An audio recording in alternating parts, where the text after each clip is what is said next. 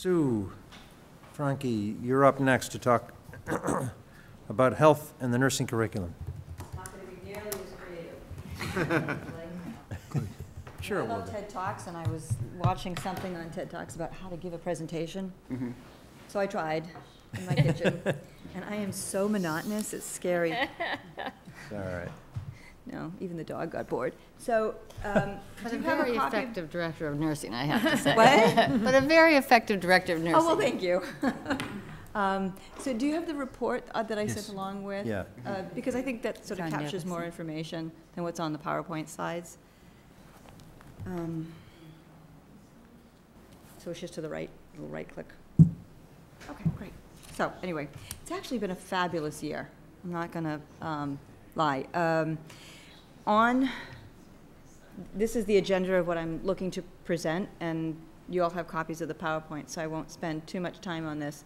I'm just going to go through the general statistics.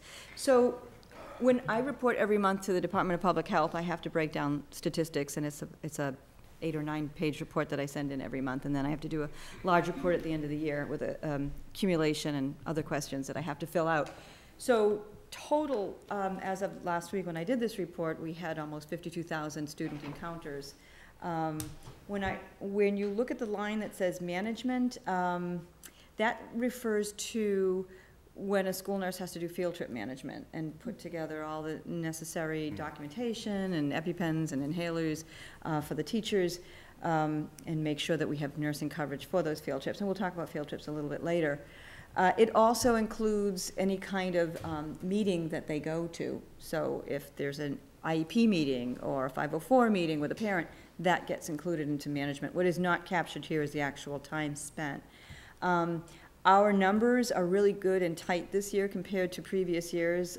We have, there was sort of a learning curve on how to capture data and put, garbage in, garbage out. If we put information into our electronic medical records, that's not necessarily the best way to put it in.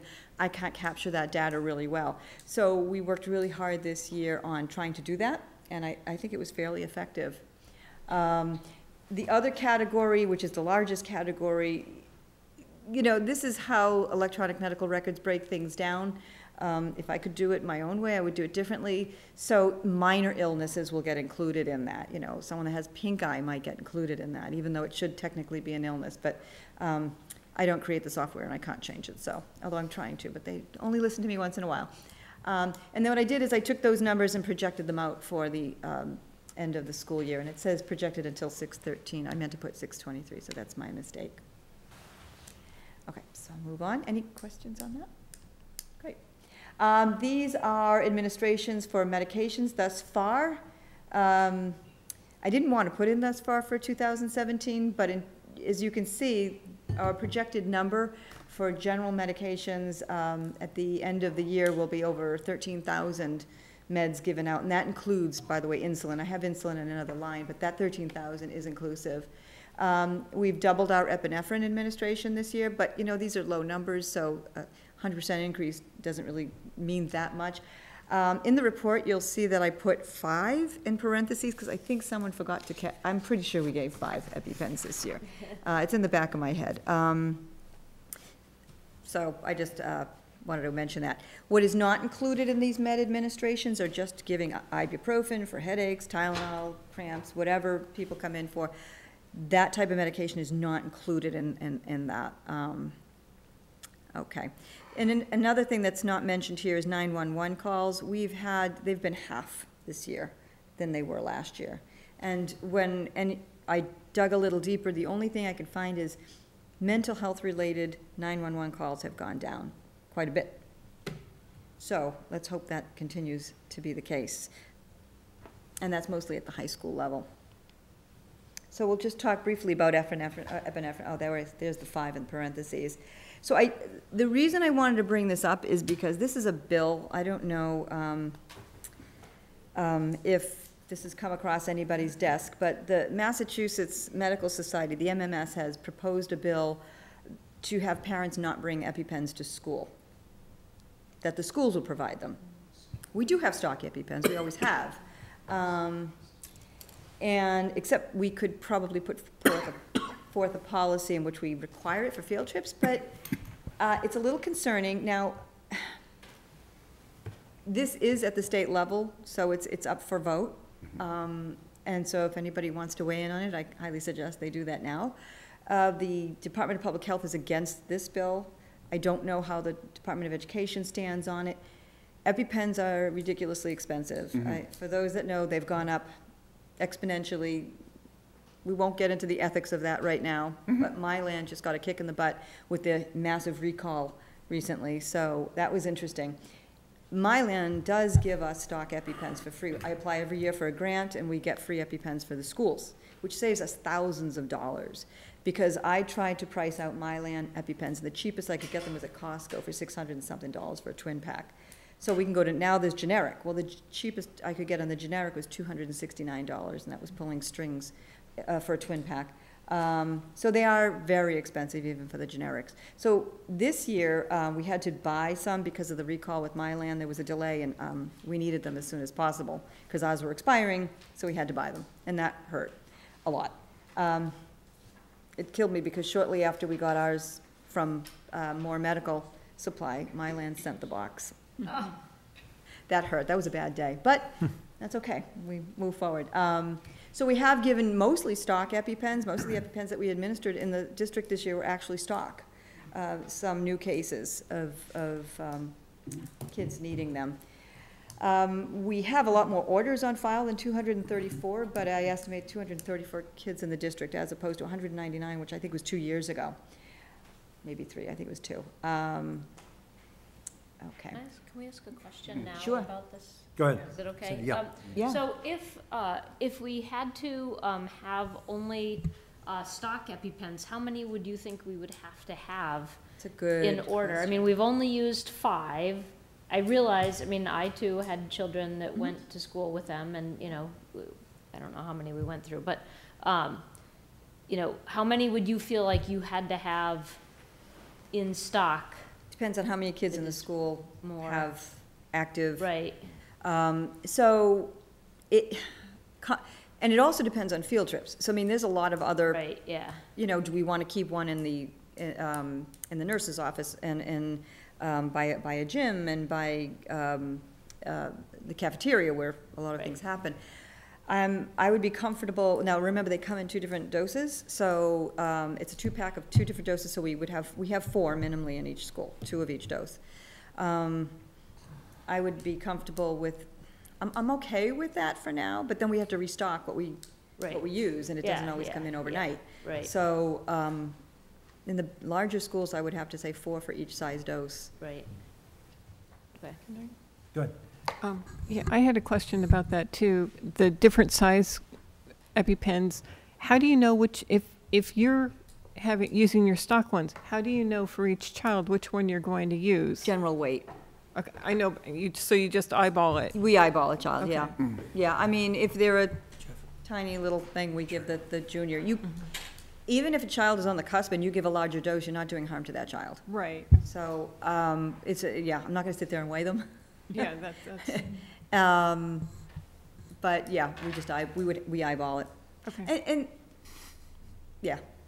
What's the shelf life? It's about a little over a year, if you're lucky. So you'd be looking to restock every year? Oh, yeah. Yeah. Okay. Yeah. And if I may just follow up? Go ahead.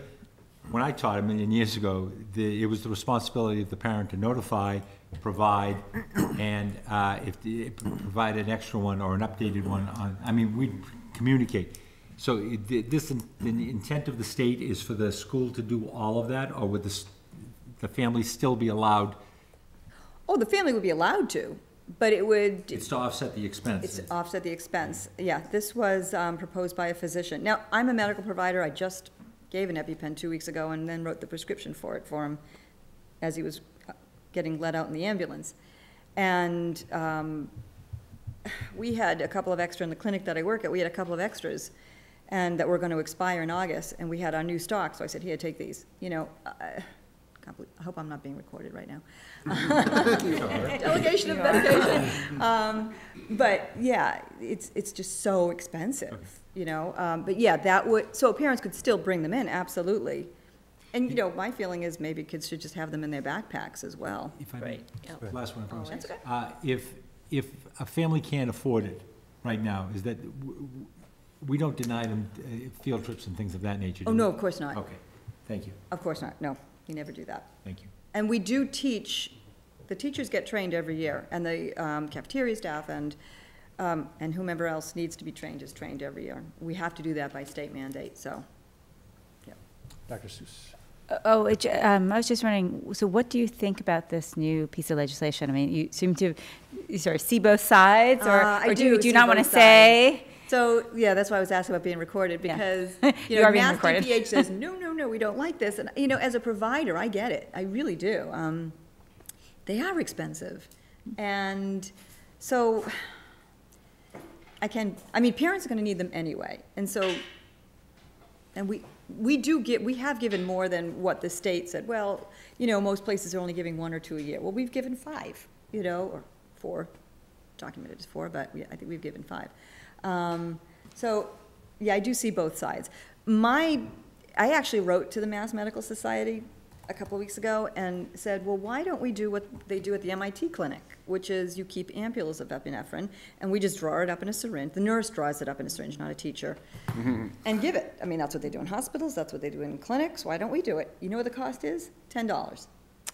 Interesting. Okay, at best. Interesting. And that's with a specialized syringe so that you can't screw up, or it's pretty hard to anyway. But that's our scope of practice. The nurses in the schools, their scope of practice is that they can do that.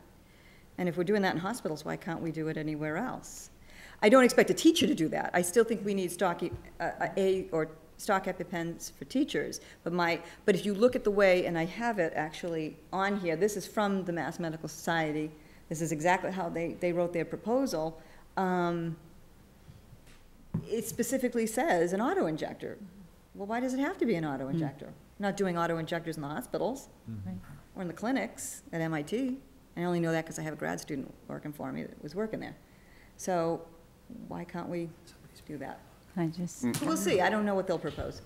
So I just want to say, as a parent whose kid has an EpiPen, but for an extremely rare thing that she would never encounter in school, it's sort of a frustration that they keep expiring, because we know that this thing that she's allergic to, she's not going to encounter in school, and yet we still have to replenish it. Right, so that's another So, reason I'm on yeah, the fence. yeah. I get both sides of the debate, I really do, and I'm not going to take a position on it. You know, or the parents just bring in one. I mean, I've had some pushback from some nurses in the past, where no, we need 2, and no, we don't really need 2, because we can use our stock if we have to. So I do see both sides. Mr. Gardner. Yes. So I do want to send you the Shrewsbury policy on this. Saw that. Okay. Because so I'm on the policy. I'm chair of the policy committee this year, and so that might be something we want to look at. It's sort of a happy medium. It says if there is a supply, then you don't have to require parents to bring it in. You know, I can't believe there's only 234, because everybody I know seems to have a kid with an allergy. I do as well. And what gets you is we do have one in her backpack because she goes to other people's houses after school, but she also has to have one given to the school. So it seems like there should be some flexibility in there Well, I agree. that can help us. So hopefully we'll look at that during the year. I agree with that, and I think that the physician that proposed this bill is from Shrewsbury, and that's why, Oh. yeah, I'm pretty sure that's where he's from. Great, thanks. Just a little FYI. Any other questions on this? Okay, so defibrillators, I don't know if anyone received phone calls over the summer there was a senator's office that they were calling us. They were calling everybody. Do you have defibrillators in the building? And I'm like, why are they calling us? Of course we have defibrillators in the buildings. But it's because this was getting ramped up, and it was passed at the state level that we had to have defibrillators in all the buildings. So we were well ahead of the curve on that, so it was a non-issue. And that did go through in January of this year, that they had to have them. Defibrillators for sporting events is another issue altogether. I'm not going to go there on this talk. Narcan is also being told by the state that we have to have Narcan in the schools, which we do. So I just wanted to let you know that that's not an issue. Also, all of our emergency bags have it, and thank goodness we've never needed it. So I did want to talk about ESPERT briefly. We talked about that last year at the school committee. Could you, just SBIRT stands for? Okay, it's screening, brief intervention, and referral for treatment. Okay. So this is a mandated screening by the state. This was the pilot year. So last year, we got a grant to pilot it. There was not that many districts in the state that got the grant because people didn't think about applying for it, but they gave us $10,000 and we piloted it and with the 7th grade this year, and it went incredibly well. We had Ivy LaPlante run it. She was who sat with me last year when we talked about it, and she did a phenomenal job. She really did. Next year, we are required to run it at both the middle school and the high school level. We picked the 2 grades that the state recommended, 7th grade and 9th grade. This is a screening tool. We use the CRAFT tool, the CRAFT 2 actually, it's slightly modified. I did put a URL up there for anybody that wants to look at it. We use the same screening tool in medical offices quite often. You can use different screening tools. You're not obligated to use theirs. But this is what we're happy with. And we had mostly nurses running this on a screening level. And we also had a social worker, a part-time social worker, who was wonderful running it, running these questions to the students. It is incredibly time-consuming. I sort of have ambiguous feelings because I feel like if the state's going to mandate it, the state should be helping to fund it. It's really expensive to run this because it takes weeks. Because the minimum time you're going to spend with a student is 5 minutes, and that's a one-on-one screening. So it's really time-consuming. We did it during phys ed this year. And it worked really well. It was a very smooth operation. We were one of the first districts to have it done for the state and submit our information to them. So we're all set with that. We don't have anything to worry about. We had a low probability, and which equated to low rate of positive screenings, which meant we had very few people that were really at risk for this in the 7th grade. We'll see what happens next year in the 9th. I think that was, so we do have to get sub-nurses to cover the nurse's office while the nurses are doing this, because it's, like I said, very time-consuming. Go ahead, Bob. Briefly, state is not supposed to put an unfunded mandate on it, and this sounds like an unfunded mandate, so perhaps we can get from the administration an estimate of how much it's costing us to do this. It's probably going, well, I have a, I don't want a ballpark number tonight. I'd Oh, okay. like a Well, real number that we can have a go rough and estimate. squawk with, you know. yeah, no, I have a rough estimate. It costs between $2,500 and $3,000 to do per school. Per school. Per school. Well, part of that is because I use a DPH grant, another grant that I have, to give a stipend to Ivy for running it. Because, see, she's also with the Arlington Youth Health and Safety Coalition. So she can take these numbers to SAMHSA, which is a suicide, which is where her grant comes from, and also use our data for that too. So it's a win-win situation financially. But we've been, I'm going to be offsetting that through the DPH grant that we have, which is not generally allotted for that, but we can sort of use our grants as we see fit, and then the state gives us the okay. Yeah, you can use the funds for that. That's fine. No, it will help for our squawking, and we'll probably go and, or I would probably go at the very least and see if other school committees are encountering the same issue and want to squawk in harmony. Well, they will.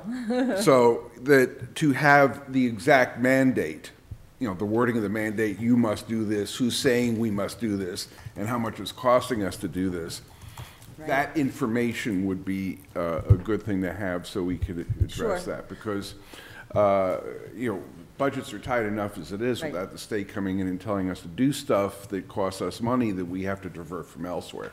Right. Well, not every district piloted it this year. We had to because we took the grant, the funding last year, which paid for it for this year. Yeah, but if this is a mandate coming in the future. Yeah. Yeah. Yeah, no, it's interesting, and I think that's going to be like a to be determined. So we'll see how that plays out. I am curious, like a place like Boston, how are they going to fund this? That's a lot of money. I will say it would be great if we could get guidance in on this too, because they actually have more training to ask these questions. And we had a social worker, you know, we paid her to work the extra time and help us with this, and she was phenomenal. Personally, I think she was the best person at it, to be honest. So, I mean, if it's a condition of a grant and we're getting money from the grant, it's Well, you know, it wouldn't define legally an unfunded mandate, but if this is something that's coming around as, okay, the pilot's done, we're, you know, school districts are gonna have to do this, and, you know, Right. we wanna keep our eyes open. yeah, I agree with that. They haven't turned around and said, okay, we're just gonna, you know, continue to give you $10,000 every year to run this. They haven't done that. Yeah. And I don't think it's gonna happen, to be honest with you, but it would be nice. We'll see. We'll see. Okay, this is just the questions that we ask on the craft screening tool, so you have that to look at if you need to. So field trips, I just wanted to bring this up. We have I'll be getting into the ICC grant next, which is the Innovative Care Coordinator grant, but we have a very large increase in students with diabetes this year in our district. It's almost epidemiological, to be honest with you. And you have to have a nurse on a field trip for anyone with a serious medical condition that requires either assessment and/or intervention/treatment, which could be medication. That does not include students that need EpiPens, because we can train people to give EpiPens, but we can't train people to give insulin. So let's say you have, for example, at the Audison Middle School, we have 5 students with diabetes in the 6th grade. I've never seen that happen before. It's very interesting. And there's a lot of field trips. We have 3 6th grade field trips going out 3 days in a row in June. So we have to send nurses, unless the parent of the student with diabetes goes on the field trip. I don't understand that. I mean, if the parent can, why can't the teacher be trained to do whatever the parent is? Is it a liability issue? Oh, yeah. That's the Yep, issue, okay. yep. And it goes against the Americans with Disabilities Act. At least that's what I was told by state DPH. Could be the same thing. If you have somebody with an active seizure disorder and they need, the treatment for a seizure disorder is actually a controlled substance. So you have to, you have to send a nurse for that, understand, yeah. you know? So anything where, you know, in a hospital to give insulin, you have to have 2 nurses check it at the same, together. I can't just draw up insulin and give it to a patient. 2 nurses have to sign off on it. Maybe I'm misunderstanding. I remember there was a paste, if a child had an insulin shock, came out of a tube and put it on the inside. Is that to deal with the insulin shock? Well, we can give that if they're conscious. I mean, we were told to do that as teachers. Sure. Back then. Yeah, we can, but we don't know whether it's not up to a teacher, purview of a teacher to know whether that child is hyperglycemic, or in that case that you mentioned, hypoglycemic. That's not, yeah. I don't want to believe it. The child was identified to us, and I kept it in my desk as Sure. long as that child, and Yep. that was part of the information we passed on as the child went up. Right, right. Yeah, it's a different world. Much different. Yeah, I'm old, I understand now. The Department of Public Health mandates so much of our practice. In fact, they mandate all of our practice. And this came down a few years ago. The only reason I'm mentioning it now is because it's becoming costly. So much so, sometimes there's more that, you know, if there's multiple field trips going out and we don't have backup and per diem, then we have to hire agency nurses, and that doubles our cost. We've been very lucky, knock on wood, we've had a robust per diem group this year, so we haven't needed agency as much as I predicted. But yeah, that's something that I just wanted people to be aware of. Yeah. I was interested reading this in your report and wanted to point out that I think that we need to bolster their budget to cover this, because it's not fair to expect that, I mean, it's great if the parent wants to come, but it's not fair to expect that they should go. Right. And it's, you know, we Right. just need to accept that this is a new and different cost of taking care of our children and plan for it, Right. you know. Yeah, we can't deny a child, oh, your parent's not going, you know, you can't go in the field, we can't do that. Right, well, yeah. you wouldn't want to anyway. Right, of course And not, it's just, we of need course. to build this into your budget. Yep. It's Thank you.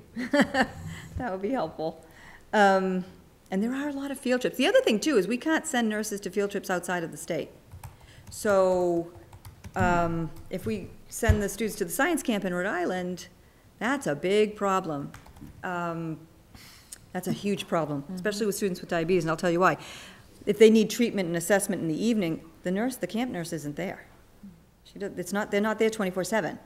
They're only there, and sometimes till 3, maybe 4 in the afternoon. So what do we do? If a parent goes, great, But if it's out of Massachusetts, we don't have reciprocity, unless I'm licensed in that state. And, you know, we could consider, you know, it's not too terribly difficult getting somebody licensed in another state, but it doesn't happen overnight. You have to apply. And it costs money. So these are all things, like Canopy Lake, can't send a nurse. Can't send a nurse. It's New Hampshire, and they're really tough. So what do we do, hire a nurse from New Hampshire? You're gonna have to hire an agency nurse from New Hampshire, or send a nurse that has dual licensure. Which I don't know, I don't think we do have anyone with dual licensure. We did at one point, but, yeah. I don't think so.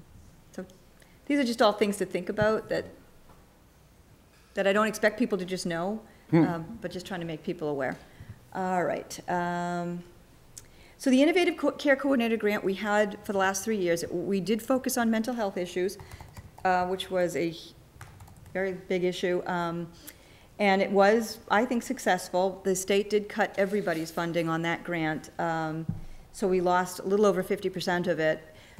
And when we had the Arlington Education Foundation grant, what came out of that was learning about the students with diabetes, the case management that went around that. So we have this wonderful nurse, Lauren Connors, who kind of, this is almost like a subspecialty of hers, is diabetes, type 1. And she is now our care coordinator. It's been enormously successful. Last year, we had 9 students in the district with diabetes. Presently, we had 13. Up until last month, we had 14, and next year, we're projected to have 15, minimally. That number might go up. So that's a huge increase in just a little over 12 months. So she's been able to go on medical appointments with parents, to talk with medical providers in regards to children who are at risk. I think most of the parents in this town are pretty darn savvy about their children's medical conditions, are on top of it. So, but she's been a wonderful resource. I think that the timing was almost karmic. It was really adventitious that we switched it over to diabetes. And she presented at the state meeting, Innovative Care Coordinator meeting last month, and everybody was clapping for her after she presented the data, and now they want us to publish our data, which is exciting. Well, actually, we have no choice but to publish our data, because we just signed the contract for next year, and they told us that was one of the stipulations, is that we either had to present this at a much higher level, either nationally, in terms of the work that we're doing, or at a state level, or we have to publish in a journal. So you'll get copies of that one, Good. if that's what we do. I don't know what we're gonna do yet. This is great what you're doing. I had a question. In the report, it says that you've got 16 children currently with diabetes. Yeah, we have what we had. Yeah, that was actually a mistake. That was, I thought we had 16, so that's my fault. Okay. No, we had one that just left the district, and then we have another one that's coming in, but isn't here yet. So I was off by 1, so it's not 16. Okay. It's currently. But I'm still wondering, this is beyond a normal amount from what I can tell, and I'm just wondering, are you discussing this with the Department of Public Health, or? Oh, yeah. Because it's 5, I mean, the 16 I calculate is like 5 to 8 times the normal frequency that you would expect in this population. Well, we're starting to see this in other districts too, so we're not, this isn't isolated to our district. So we are starting to see this more and more often, which is why they were glad we switched it from mental health to diabetes. So I agree, from an epidemiological or biostatistical perspective, it's high. It's gone up very quickly. Yeah. And I don't know why. But we're making sure people who might be interested in finding out. Well, I have to submit this data to the state every month. They're well aware of our numbers. Okay. They know. That's, I just want to be sure. Oh, yeah, Thank no, you. the state's, well, yeah, that's why they had us present at the meeting, because they know what's going on. We've had conversations about it, so it's all good. Okay, so again, I apologize for that. Projected 15 next year. So the other thing we did with the money is we bought iPads for all the nurses in the schools, because most of the students with diabetes in our district have continuous glucose monitors on them. So the only one that's FDA approved is the Dexcom to the best of my knowledge, I know it's FDA approved, I know that there are others attempted to be FDA approved. This is great because when a child's blood sugar goes too high or too low, we know. It alerts, the iPad sends an alert signal and the nurse is aware of what's going on in the building. The only time, handful of times, Wi-Fi wasn't so great, so we had some problems accessing it, but we have backup. But, I mean, what did we do before we had continuous glucose monitors? Child said they felt a little dizzy or lightheaded, and we checked them. We still check everybody by blood sugar, and sometimes we're still doing it, because to be honest with you, even though these are FDA approved, they're not that accurate sometimes.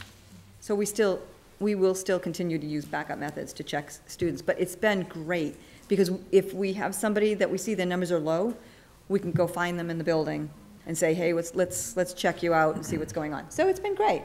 I have to say, the technology is wonderful, and it just goes to show you that this is where medicine is going, is with the technology. So the infrastructure to support it is going to be important. You can't see this, I'm sorry.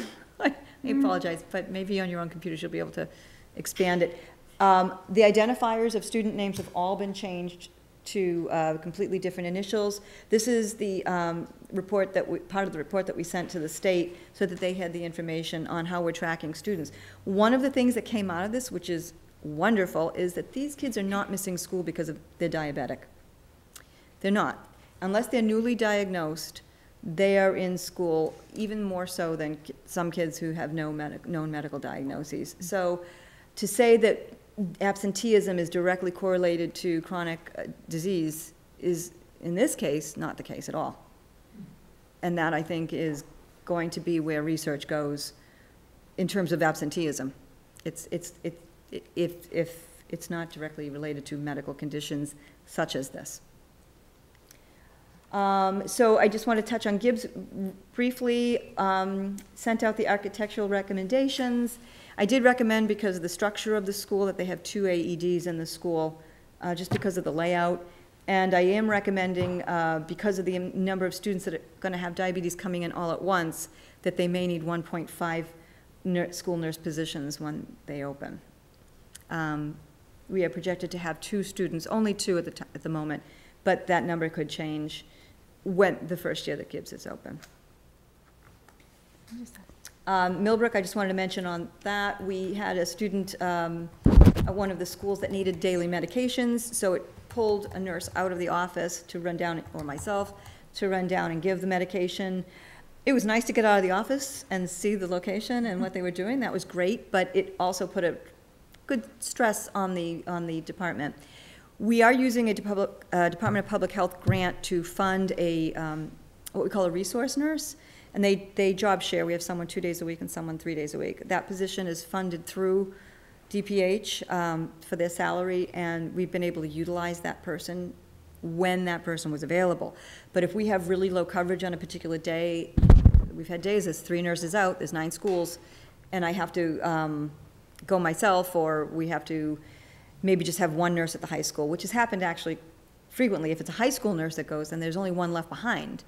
So this is something to think about as well, in terms of what their needs might be. Now, that student no longer needs daily medications. Actually, the particular child needed twice daily medications when that person first went to the program. So that was, I was just like, oh my gosh. But then it went down to once a day, and now it's a non-issue. We're fortunate in that respect, but it's just something to also think about in terms of the future of Millbrook and the medical needs of these students. If somebody has a headache, we have to go down there, assess the student, and give them some ibuprofen. I just wanted to mention a couple of small detail notes. As I mentioned before, we did have a really robust per diem staff. One of student was a previous Arlington student, so that was kind of cool. She is working out really well. We have had a decent turnover this year, which is not common, and it's been a great year. They're really wonderful new staff, and I couldn't be happier. A lot of our nurses either have a graduate degree or getting graduate degrees. So we have a few that are becoming nurse practitioners and one that is going into school for nursing leadership. I've been on the Department of Public Health Evaluation Committee every month this year. It is through Boston University, bless you. And Unfortunately, we haven't done any research this year because it's Boston University's first year out running the DPH school health unit education. So all this year has been working on how to teach us how to do research. I'll leave that there. And we are also overseeing a small grant. We are partnered with Somerville School System, and we oversee a small grant for them. And then if they have questions about anything, I act as a consultant for them. And I also act as a consultant for all the private schools in the district. The DPH grant has covered all of our professional development, and I think that's it. I think that's it. Any questions? Yeah. Thank you. This is, clearly I'm interested in it. The one thing you didn't mention that's in your report is about the thing that Kara Dalton has been doing Oh, at yes, Hardy. thank you. And I thought that's, I don't think you have to go into it now. I wish it would be brought at another time No, that's, or in depth. that's, well, I'll just briefly talk about the statistics, so we don't, thank you for bringing that up. The nice thing about electronic medical records is I can look at numbers, and the Hardy numbers are half what they were, which is very impressive. When we see numbers climbing, you know, Audison's numbers are really high. They can see upwards of 90-something students a day. It's not unusual. Now, that includes medication administrations, right? Thompson Schools, same thing, high number consistently. But Hardy cut in half. And so what is that? Is it the responsive classrooms?